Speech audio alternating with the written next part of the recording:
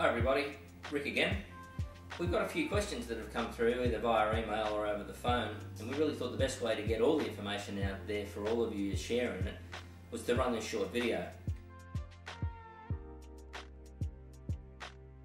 Well, an owner builder's lots of things, I guess, and remember that I'm trying to give you these in support of the information we already give you in the presentations. An owner builder is somebody basically not in the business of building. Now, the reason that owner builder permits exist is to protect the industry and protect those builders that have gone through a lot of study, a lot of work, and have their own businesses.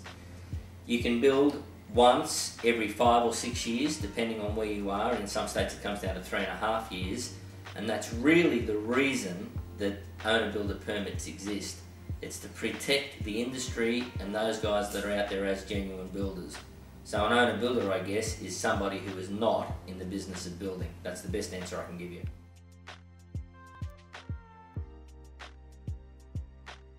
Well, no, they're not. And the reason that they're not is that each of the states have a different authority who controls owner builders and owner builder permits in their relative state. Now, there are only 2 states at this stage that require mandatory courses to be completed, and that is New South Wales and Queensland. Queensland, you're required to complete a course if the work's valued at over $11,000, and in New South Wales if it's valued over $12,000. If the work's over about $5,000, you need a permit, but you don't need to complete a course. In the other states, no mandatory course is required. However, it's your responsibility in those states to prove that you have the capability to be an owner builder successfully. It normally requires you to complete a statutory declaration, and in some cases, such as Victoria, read quite an extensive information pack that they've put together.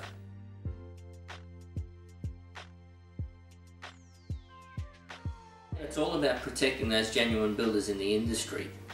What will be the point of having builders licenses and going through the study and the work to produce and to make or to build up your own business if anyone could just go out and build anything anytime they wanted?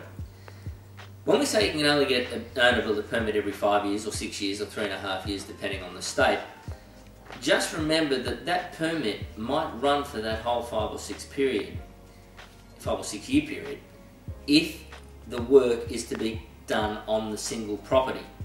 So if you're continuing to extend, then you may be able to, in some instances, you'd have to ask your local authority whether under the current permit that you have, you can include additional works.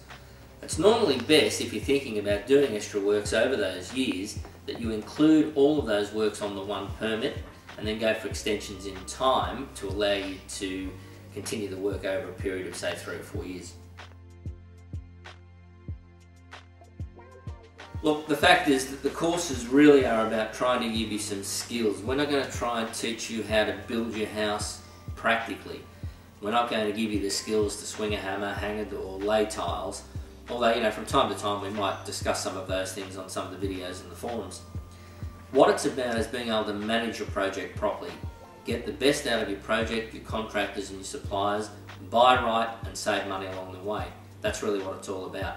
It's a project administration, project management type course. That's really what we're trying to achieve. How long's a piece of string? You may not save any money. In fact, a lot of times owner builders want to spend about the same money they would spend building a project home, but get a better product, a bigger product, a larger home, better quality, whatever. Now, that is all achievable. If you were to go out, find yourself a home that you wanted to build, have a builder quote on it, and then go out and build that home, you could probably expect to save around about 20 to 30% if you do it right. But again, as I said before, and I stress, you've got to be disciplined, you've got to use the systems, and you've got to be very, very well coordinated to do that. It is possible. A lot of our people go on and do exactly that. They do save a lot of money, but it's all up to you. It's how well you buy, how much time you're committed to put into your project. What you're going to save is the builder's commissions on their subcontractors, their markup on supplies. You'll save on areas that you can do things yourself, like, you know, move materials around site. You'll save on their administration and overhead costs. All up, somewhere between 18 to 30%. It's a good number to think about. traps are in yourself not being disciplined enough to carry out the project correctly. Have I heard of horror stories? A few, but not many. Normally the owner builders, once they've done the course, they realise just what's involved and they undertake the project with their eyes wide open. Look, we quite often say that if at the end of doing the course you say, hang on, I can't do this, then we've done our job because we've probably saved you a lot of heartache. But most people really realise that, look, we can follow this through, we can do it, we can do a good job and we can save money. There are probably some horror stories out there, but there's a lot of horror stories out there when people build with builders as well. So I guess the numbers would probably be pretty much the same. Stay disciplined, stay focused and stay on track. It can be. But one of the ways to prove to them that you are worthy of lending money to is to show them you've completed a good owner-builder course and that you've got the support of that owner-builder course provider on the way through your project. It's a little bit like any business going in and presenting a good business plan and saying, look, this is how I'm going to do it, these are the threats, but this is how I'm going to manage those threats. So if you're well prepared, then certainly the banks do like to lend to owner-builders now. There are some restrictions on it, and all of the finance issues, I'm hoping to do an interview with a financier very, very soon to talk about all of the implications of owner buildings and the intricacies and the best way to go about it. So keep an eye out. That's actually probably going to be the next video we do. Look, all of those insurances are listed well in the course, and really you should get together with your broker and ask some professional advice. It depends a little whether you're extending or whether you're building a new home. Now if you are building a new home, pretty much the insurance that a builder would take out is what you need to take out. There are some specific insurances, contractor or risk, to cover theft and damage and things like that on site. Public liability, of course, you need to look at. You won't need professional indemnity because you're not doing it as a business. Workers' compensation, if you're going to employ anybody, you need to consider those things. Really read the course notes and have a talk to your broker. When you start any project, it can appear quite daunting. You can look at all the tasks that are involved and think to yourself, how am I ever going to get through this? It's just Mount Everest is a term that I hear all the time. You know, really we talk about project management as being a series of small steps. You take it, you break it down and you start. In the study guides there's a terrific timeline that you can build up yourself. Now, when you're building a construction schedule, you'll start and try and put things down in order. That's a great place to start. Designing, planning, those things. Read through the course notes, have a look, try and get a good idea. Most of us have got the ability to communicate well and to talk well. People are just human beings and they like to be treated with respect. That's one of the keys to talking to contractors and suppliers.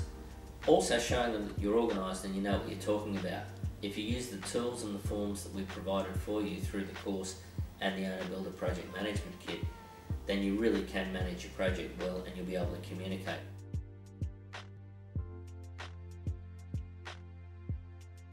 Most of those tools and everything that we give you are all handled and looked at in the Project Management Kit.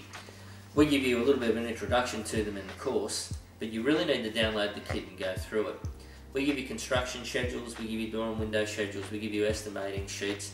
There's a few tutorials there on how to use them and we're building on those over time so that they'll just get better and better.